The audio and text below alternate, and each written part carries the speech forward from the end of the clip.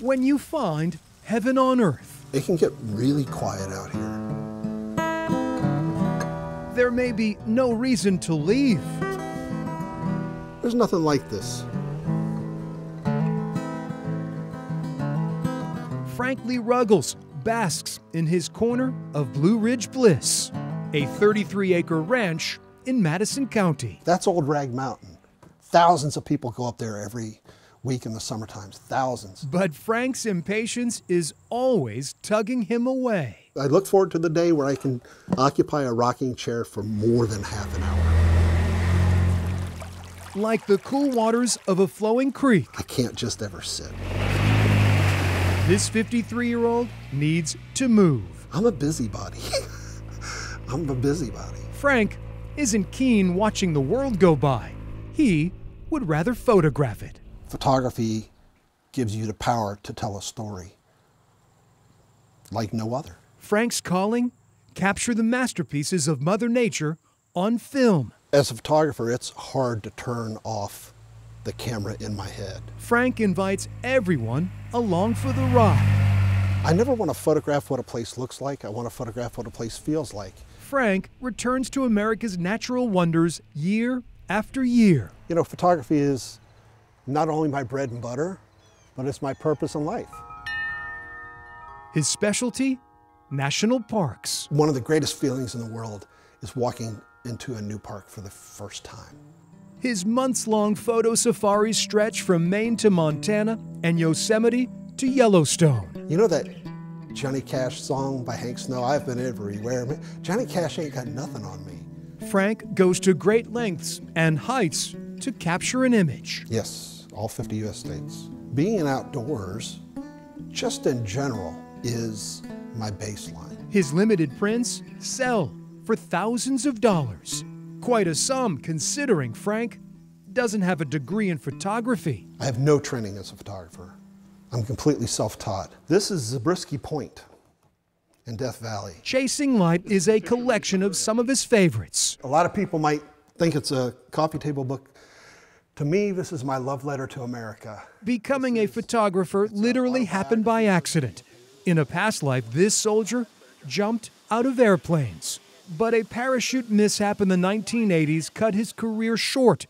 Frank's life spiraled downward even further. I found myself, embarrassingly, as a disabled veteran with no civilian skills. I was homeless for 7 months.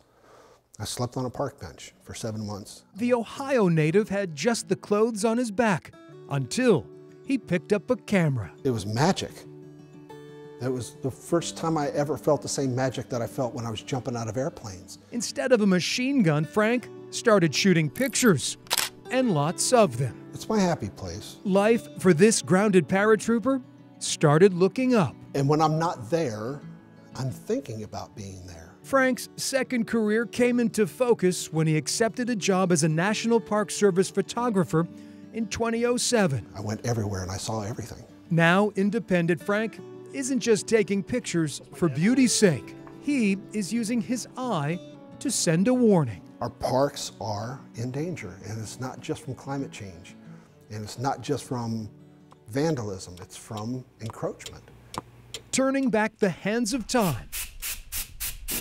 Frank is carrying the torch like so many nature photographers who have come before him. They blazed a trail, and then they invited people to follow them. For 3 years, Frank has been tracking the footsteps of famed photographer and conservationist Ansel Adams. The entire process is a treasure hunt.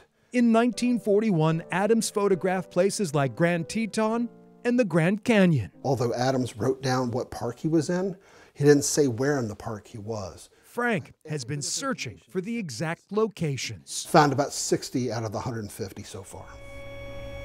It is called the 79-Year Project. Then people can look at these two images and they can see what has changed over one lifetime. And that's the gist of the 79 Years Project. Frank shudders to think what the future holds for our national parks. But also Glacier is the park I think that is the most endangered. When Adams shot it in 1941, we had over 100 active glaciers, and now we're down to 19. Conservation drives this modern-day photographer who chooses old-school technology. There's no digital camera in the world that can touch that resolution. This is 4,000 megapixels. Frank hopes his images help others develop a love of nature. If I were a singer, I would sing about the national parks. If I was a poet, I would write poetry about the national parks. I'm a photographer. This soldier turned photographer's love of country still runs deep. This is an extension of my service. I'm still serving. I took an oath. It didn't have an expiration date. I'm still serving. I'm just doing it a little different.